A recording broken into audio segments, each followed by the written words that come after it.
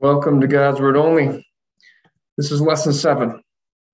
Lesson 7 is about loving everyone. Last time we looked at loving God, the first 3 commandments. These are the next 7 commandments, from 4 to 10. It has to do with loving our neighbor, and our neighbor is everyone that we come across. It doesn't really give the honor and the respect it deserves to commandments 4 through 10 when we're taking it in one lesson, but this is just an overview so you can dig deeper in a little while later. But lesson 7 is loving everyone, so that means that the issue we have to deal with is selfishness. Our selfishness does not make it easy to keep any of God's commandments, especially those where we are loving other people, how we respect them, how we treat them. And so hopefully by the end of this lesson, we will see how this selfishness inside of us can be tampered down a bit as we look at what God has done for us.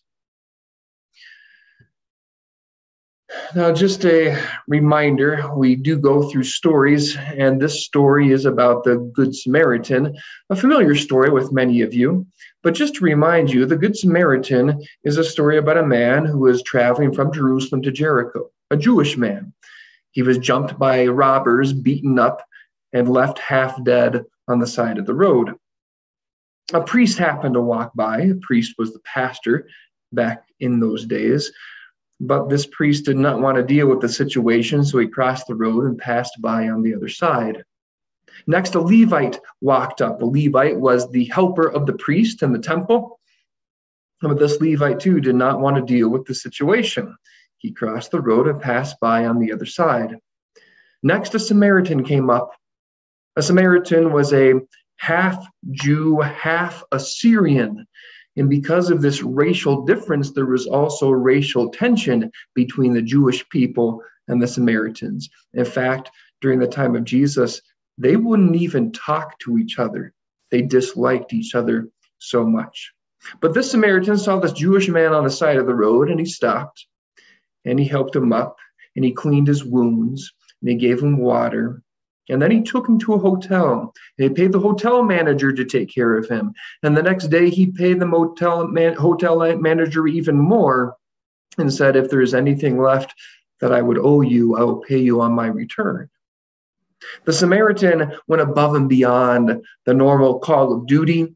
He went above and beyond simply helping this Jewish man off the side of the road. He loved his neighbor as he loved himself. The story is a good summary of how we are to treat everyone that we come across in this life. This is loving people as the Lord has loved you. The Samaritan may not be a man that we can emulate all of the time, but it is certainly an example that we should strive for on a regular basis, and we're going to see that in the commandments to come.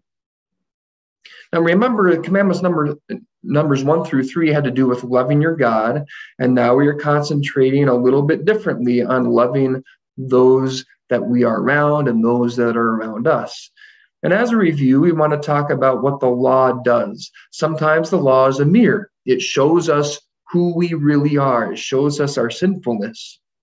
Sometimes the law is used as a curb. If you hit that curb with the wheel, with your tire of your vehicle, you know that you better get back on course or there are going to be serious consequences. That's how the law functions as well. And sometimes the law functions as a ruler, a guide. It shows us the way we should go as Christians because we want to thank our Lord in every possible way.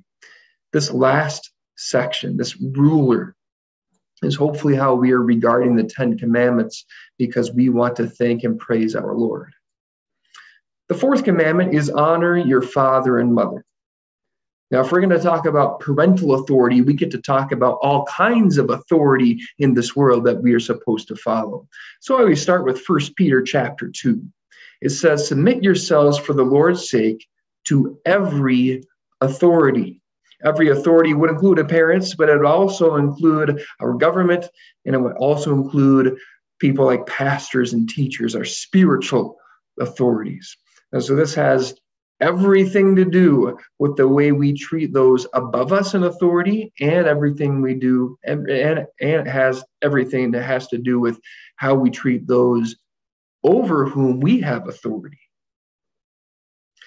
The fourth commandment to-do list would include honoring, serving, obeying, and respecting everyone in authority, whether they deserve it or not. There are plenty of people that don't deserve our honor and respect. It doesn't matter. This is the command that the Lord has given us to carry out on our own. What are we not supposed to do? We're not supposed to rebel against those in authority, dishonor, disobey, disrespect them, or abuse the authority that we have been given. Obviously, this is not an easy command to follow on either side.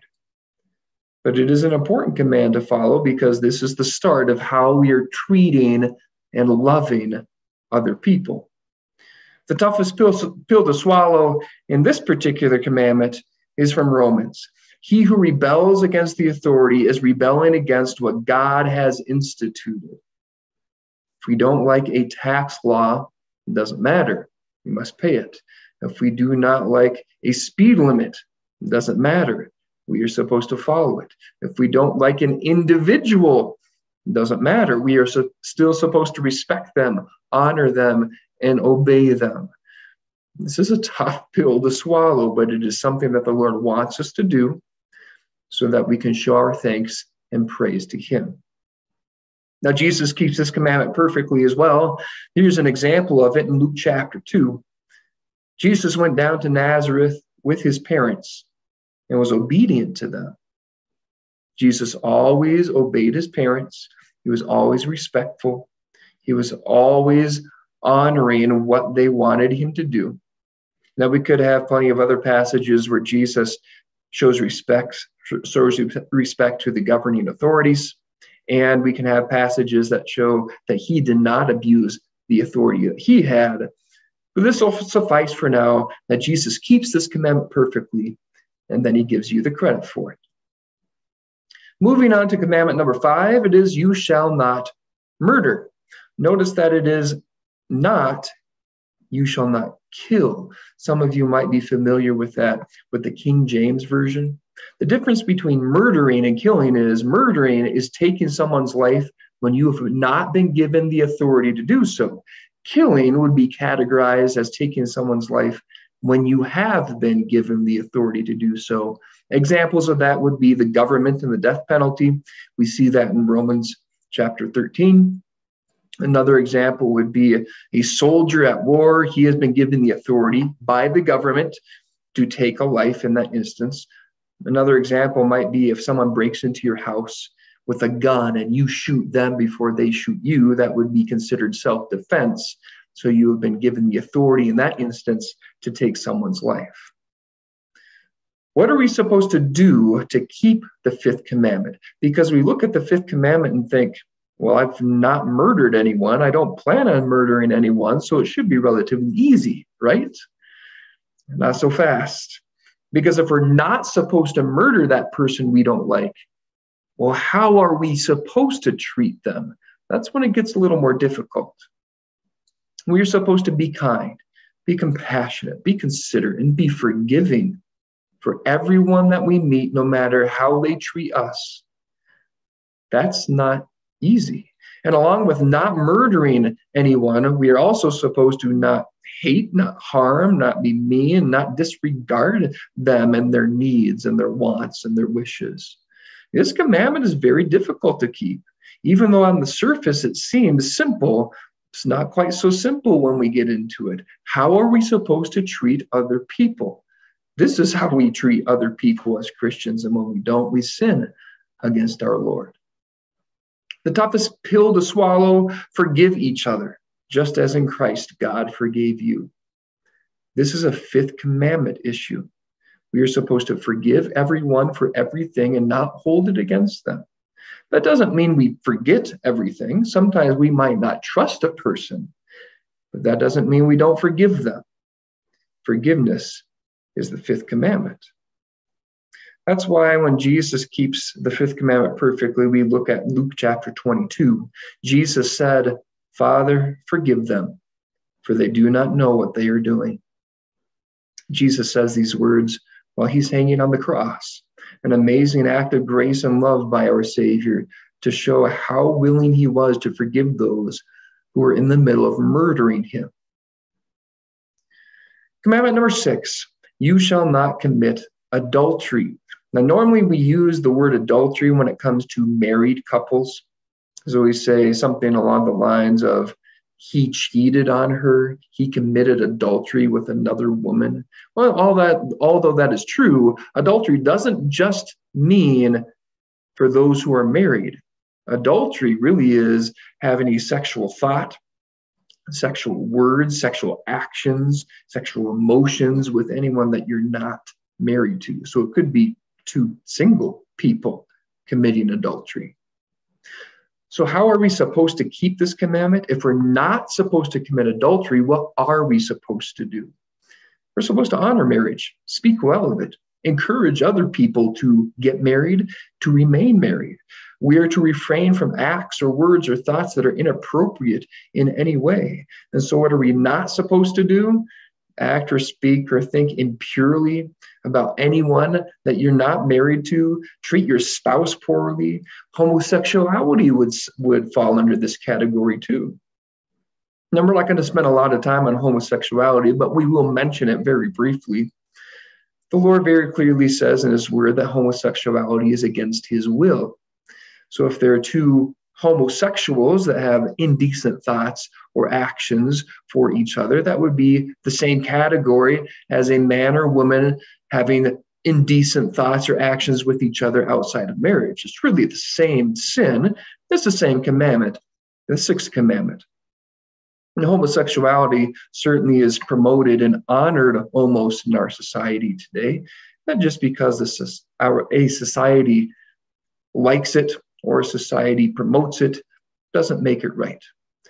Now, homosexual, if they are practicing homosexuality, if they're acting on their thoughts and their feelings, although that's not right, that doesn't mean we hate them, doesn't mean that we treat them poorly. We certainly want them to hear God's word as often as possible, and we love them just like we love anyone else who is acting or speaking or living in an ungodly and an unbiblical way. We want to help them as best as possible to understand what Scripture really says. And that might just be a thought or a feeling that they're going to have to struggle with for the rest of their life. But just because it might be natural for them doesn't make it right. In fact, a lot of what is natural for us is wrong. We see that in the sixth commandment all the time. Just because it's natural, a natural feeling or a natural thought or a natural emotion doesn't make it right. Toughest pill to swallow here is from the book of Matthew. Jesus says, anyone who looks at a woman lustfully has already committed adultery with her in his heart. We can flip that around with a woman and a man too, but it's even the thought, even the feeling, even the emotion that would lead you into sin. So Jesus keeps this commandment perfectly as well. We have one, that's Jesus, who has been tempted in every way just as we are, yet was without sin. Think of that even in the context of the sixth commandment. Jesus was tempted just like you were, and yet he never had an indecent thought or action, feeling or emotion, and he gives you the credit for it. Commandment number 7 is you shall not steal. But if we're not going to steal what someone else has, how are we supposed to treat the possessions and the property of other people? Also, this also includes how we steal or not steal from God himself. And we're going to see that in a little bit. What are we supposed to do? Help others keep their property, help others protect their property, pay others back, and be generous. So on the flip side, we're not supposed to be greedy, not misuse the property of others, and we're not supposed to fail to give back to our God. God tells us to give to him, give some things, give some money, give some time, give some effort to him.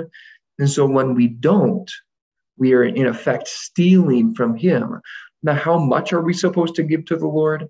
The Lord leaves that up to us. He says he loves a cheerful giver. Set aside whatever you want to give him, but give him something. Give him from your heart, because he wants you to give to him for your sake. He doesn't really need your money. He doesn't need your property. He doesn't need any material blessings. He's given that to you already. But he does understand that when you give back to him, that is an act of trust and worship. And he wants that for you more than he wants it for him. The toughest pill to swallow in the seventh commandment, Jesus says, give to the one who asks you and do not turn away from the one who wants to borrow from you. That's a generosity thing, that we are not greedy, that we are not stingy, but that we are constantly giving to people because we don't need anything else. Jesus in 2 Corinthians keeps this commandment perfectly. Our Lord Jesus Christ, though he was rich, yet for your sakes became poor, so that you through his poverty might become rich. Jesus was rich in heaven. He had everything. He created everything. He enjoyed everything. But he gave it up for a time so that he could become poor in this world. He had nothing, and eventually, of course, he died with nothing on the cross, so that you, through his poverty, might become rich. You are rich right now with the blessings he's given you, but you will be wealthy beyond imagination in heaven when you experience all the glories and the joys of paradise. Commandment number 8, you shall not bear false witness against your neighbor, or you shall not give false testimony against your neighbor. This also is about any other words that you might ever say about anyone else. You can imagine how often this particular commandment is broken. So let's get into it. What are we supposed to do? Speak well of others, stand up for others, commend and encourage others, which means we are not supposed to gossip, tell lies, disparage others. This is a commandment that is broken quite a bit. We sin all the time with our mouths, and so the best policy is to keep your mouth shut. The less you talk, the less you are going to sin. Toughest pill to swallow here. Let your conversation be always full of grace, seasoned with salt. Seasoned with salt doesn't mean sprinkling salt on something to make it taste better. Seasoned with salt really means to preserve with salt. They didn't have any freezers or refrigerators back then, and so they had to pack their meat in salt, kind of like beef jerky nowadays. We don't want anything that comes out of our mouth to be spoiled or rotten. We want it to be fresh. We want it to be full of grace, whatever we say about anyone, whether it's to their face or behind their back. Jesus keeps it perfectly. When they hurled insults at Jesus, he did not retaliate. When he suffered, he made no threats. Jesus never said a disparaging word against anyone. Even though he had to call people out for their sins at times, it was all out of love and for the good of their soul. The final 2 commandments we are going to put together because they all have to do with coveting. You shall not covet. Covet means to want something you can't have. So it's okay to want something you don't yet have. That's not anything wrong, but you're not supposed to want something you can't have. So what are we supposed to do? We're supposed to be content, satisfied, thankful, and happy. We are not supposed to be greedy, jealous, or envious. This would all have to do with the 9th and the 10th commandments. And it has to do with what's in your heart. This sin might lead to other sins, but the sin of coveting, no one else can see. Even those things that reside inside can be sins against your Lord. In the book of Luke, we see that Jesus says a person's life does not consist in the abundance of his possessions. Although that's what our culture says, anyone who is quote unquote successful means that they have a lot of material possessions, but that's not success according to the Lord. Success according to the Lord is ending up in heaven, whether you have a lot of stuff in this world or not. Jesus replied to the people around him, "Foxes have holes and birds of the air have nests, but the Son of Man has no place to lay his head." Jesus was content, wasn't greedy. He was satisfied with what he had, and he had really nothing, but he wanted to give up everything for you. That is Jesus keeping the 9th and the 10th commandments perfectly. And of course, along with every other commandment, he gives you the credit. To the one who does not work, but trusts God who justifies the wicked, that's us, his faith is credited as righteousness. We believe in Jesus, that's credited to us as perfection, as his righteousness. It's an amazing act of our Lord once again. So even though we may still be selfish, we can continually to fight off that selfishness through praising our Lord. If we want to praise our Lord for everything that he has done for us, that selfishness goes away because we are more and more willing to do what the Lord wants us to do. And what does the Lord want us to do? To serve others, to help others, and to love others. Here's my information one more time. You can get on the forums, you can email me or text me individually if you would like to ask a specific question. Hope you've enjoyed this lesson. Please join us again for lesson number 8.